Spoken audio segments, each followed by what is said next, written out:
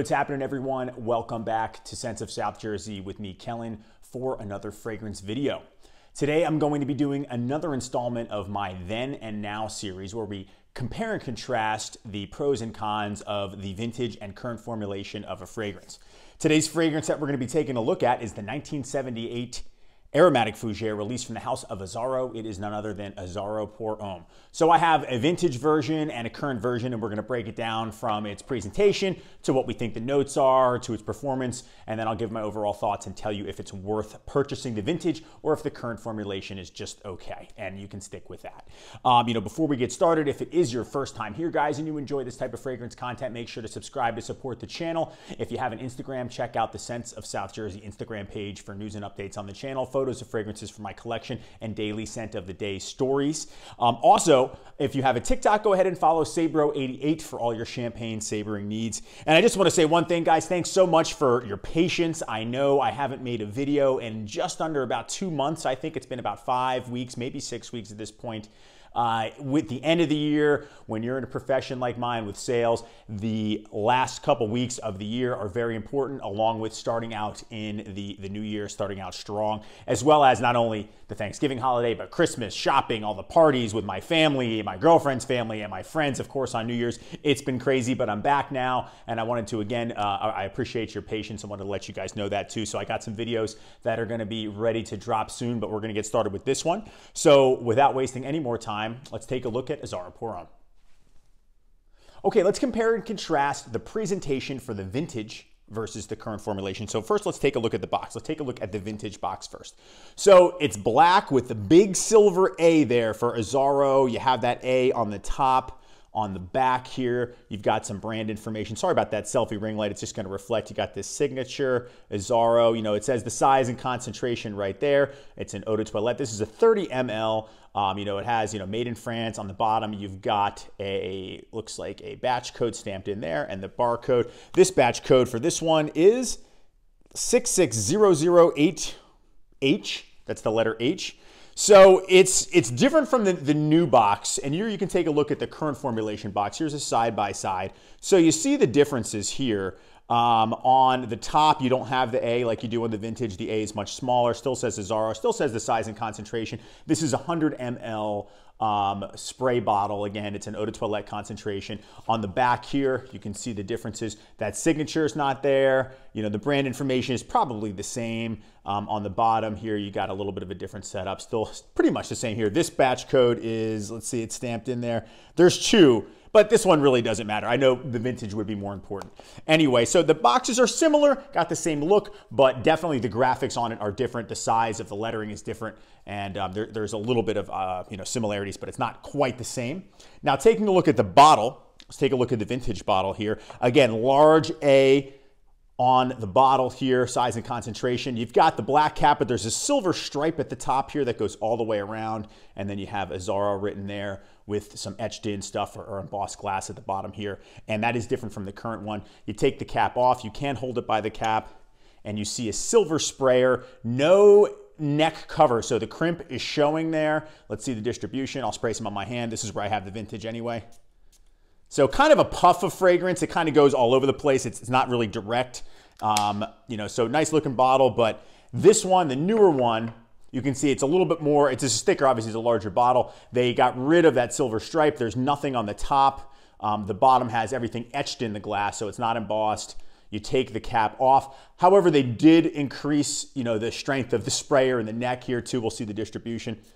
So that's much bigger spray. It's much more direct. It goes further out, and it says Azzaro Pour Homme there, and you can hear the cap kind of clicks in, So it's a nice looking bottle, and Azzaro is embossed on the bottom where it is not on the vintage. So again, they look somewhat similar. Maybe someone that wouldn't know anything about the fragrance would be able to pick that up, but there's some definite differences. Okay, so as far as the notes go, it's your standard fougere. This is one of the godfathers of aromatic fougères. You have your lavender, you have your anise. That's a prevalent note in both the vintage and the current formulation, so you're going to smell that.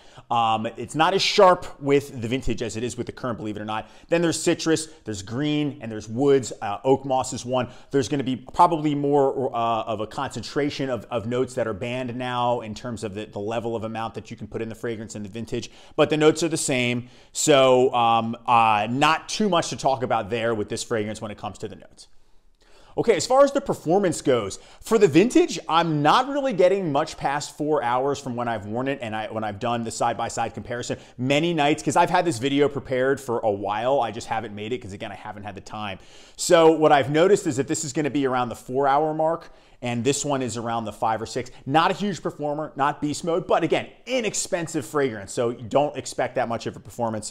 Even with the vintage, I assume that the vintage would be a lot more of a long-lasting fragrance, but it's really not. It actually, I think it may last less than this one does. There's another fragrance here called Azzaro Pour Homme Urban Spray. Same thing, it's vintage Azzaro Pour Homme, but just in a different bottle, an urban bottle, like made to be easier to carry around. It has the built-in sprayer here, you can see. So performance is pretty much the same. The current one, in my opinion, in my experience, seems to last a little bit longer. Okay, guys, time for me to go over my overall thoughts on both the vintage Azzaro Pour Homme and the current formulation. So I want to read something from Fragrantica. It's from a user called Tommaso7. And it's again off Fragrantica. He wrote a little blurb. This was back when I was researching my notes for this video and to see if, what I see online, if I agree with it or if I disagree with it, so kind of make my overall opinion. So he wrote this, and I'm going to read it here. The new bottle with the black caps and black sprayers are way better than the previous bottles with the silver sprayers. The new ones spray out much more fragrance and it lasts a lot longer. So, and it's more non-alcoholic, he wrote. And I tend to agree with that. I think that, again, these sprayers on these older ones are cheaper. And this is probably a late 90s, early 2000s version. And then when I go to this urban spray, so just to tell you about this, in the early 2000s, they tried to relaunch Azzaro Pour Homme. It's the same thing, and this is vintage, but it comes in this ridiculous plastic case, which I don't know I don't know why it's more portable than, say, the regular one, but I guess it's the built-in sprayer, which mine, it fell right out of that case and broke here, but this one attaches right back on. So if you can get these urban sprayer, they're not expensive. And again, this is a better distribution. It's still vintage Azzaro. You can take a look at that there. It's kind of cool. I like the built-in sprayer.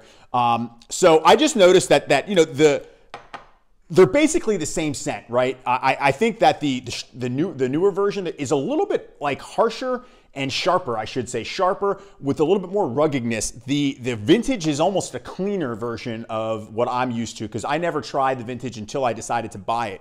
So they're both inexpensive. The vintage isn't that much more money, so it's easy to get, and they're still out there, especially in these like little 30 mLs. This is inexpensive as well and very easy to find. It's still being made, which is great. The only downside to the vintage is if you get it, there's a potential spoil risk. And these are from 2 different sellers, and they both smell the same to me. I really can't notice a difference, the vintage regular bottle and this urban spray. So I don't think the differences are that much when it comes to the 2 versions. I think that the newer one does last a little bit longer, and I also think that it is a little bit richer smelling. It's not as like bland. And that's usually the opposite when you're comparing a vintage to a current formulation. So it's kind of funny how that worked out. And again, these are 2 different sellers, 2 different vintage. They're not spoiled, but this one is like a cleaner version where this one's a little bit rugged, a little more rugged, a little bit more dark. And I sort of like that. So those are my thoughts for the differences between the vintage and current formulations of Azzaro Pour Homme. All right, guys, it's time for the verdict. Is the vintage version worth it? So you probably could guess by all the things that I've said so far. I don't really think so. I think the current version is just fine, and I actually might like it better. However, the positive thing is that the vintage of Azzaro Pour Homme is not that expensive. So if you absolutely have to satisfy that curiosity of getting the vintage version, go for it. It's not going to cost you a lot of money. Look for the urban spray, but I wouldn't buy anything more than a 30 ml, and I wouldn't spend anything more than 35, 40 bucks on the vintage. And if you're looking at someone who's charging 60, 70, 80, $100 for a vintage bottle, 100 ml, do not waste your money. Just get the current formula. It's perfect. They have the whole body line. They have an aftershave. Actually, here's the aftershave right here. You can see aftershave. And what's cool about it, this is a current formulation, is it's a spray version too. So you can spray it all over your neck. And I shaved today. I did the whole Azzaro body line, the body wash, the aftershave balm, the deodorant spray, as you guys know I like to do. And it all smells fantastic. So overall, I don't think the vintage is worth it at all with Azzaro Pour Homme. Some fragrances it is. Some it's not, but it is inexpensive. So again, if you have to buy it, go ahead and do it, but don't spend more than $35, $40. But the current one is, I think, the better choice. Okay, everyone, that's gonna wrap it up for me. That's another installment of Then and Now, featuring Azzaro Pour Homme. So in the comment section, please let me know, what do you prefer? Do you own the vintage? Do you own the current? Do you own both? Which one would you prefer if you had to pick one? Do you agree with me, or do you think that the vintage is the better choice, the better way to go? You know, I always appreciate all the interaction. Make sure to subscribe. Follow the Instagram page and the TikTok page if you have one. I hope you all had a safe and happy new year, and I will see you all in the next video. Take care.